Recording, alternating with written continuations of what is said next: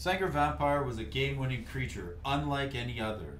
Though he's no longer popular in competitive decks these days and is seldom seen outside of Commander, so how good was Sengir Vampire actually? Welcome back everybody, this is your host Brody at AlphonsoInvestments, happily here today to say that I can safely and reliably deliver to you on another amazing video.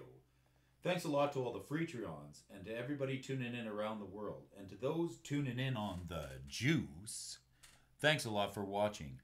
How good was Sengir Vampire actually? Before we get started, I'm going to take a look at the history of this card, who played it, how it won the Magic the Gathering Championships of the World in 1995, and how it did it unlike any other card in history. How good was Sengir Vampire actually? Hey guys, it's Brody, and today we're going to talk about Sengir Vampire. I've been wanting to do this video for a little while, and since we received the comments from Murray Cooper in the last video, I wanted to thank him and thank all the Freetrons and everybody else who watched that video. It's finally here, and honestly, I'm hoping this is going to be a whole lot of fun.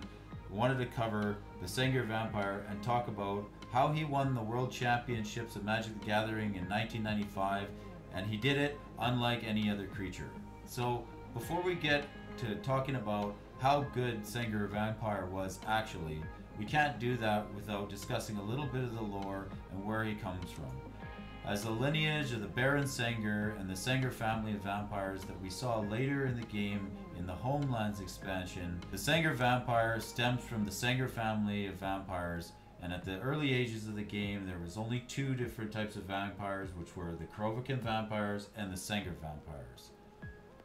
So paying a little respect to the Sengir Vampire and the Baron Sengir card were the original vampire creature in Magic the Gathering, dating all the way back to Alpha.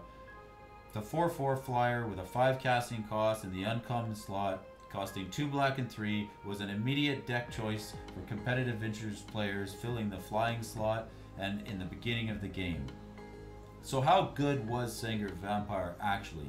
And how did he win the World Championships of Magic the Gathering in 1995, unlike any other creature has done before, or ever done since? In 1995, the World Championships of Magic, 71 players from around the world gathered for a 2-day event.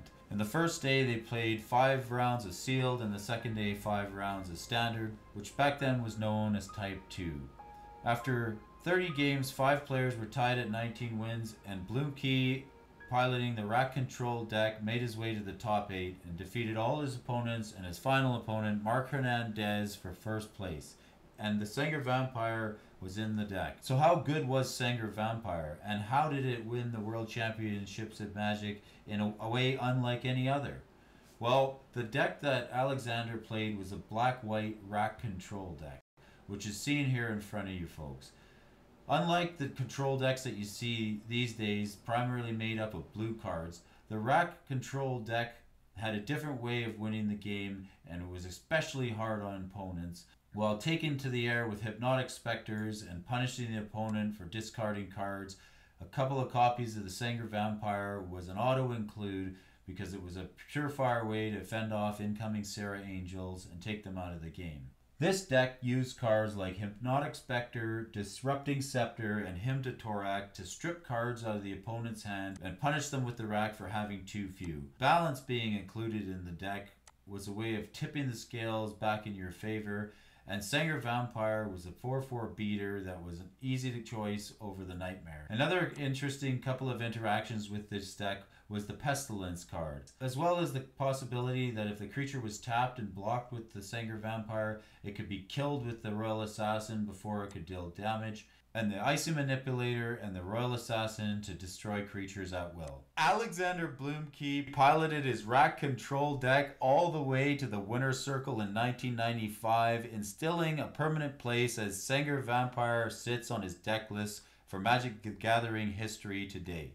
In a format that was previously dominated by Serra Angel and would be dominated again in the following year, Sengir Vampire has earned its place in the history of the game. Old school players will always love and appreciate Sengir Vampire for the fear that it strikes in opponents' eyes and the damage that it does on the battlefield. And although being hideous to look at, it's hard not to love the Sengir vampire as he's depicted here by Anson Maddox on this early rendition of the card. So I hope this answers the question, how good was Sengir Vampire actually? And how did he win the World Championships of Magic the Gathering unlike any other? If you like this video or you'd like to see any other videos, leave a comment in the comments section below. And thanks for all the Freetrons for watching and everybody tuning in on the juice. This has been your host Brody at Alphonso Investments. We'll talk to you again next time.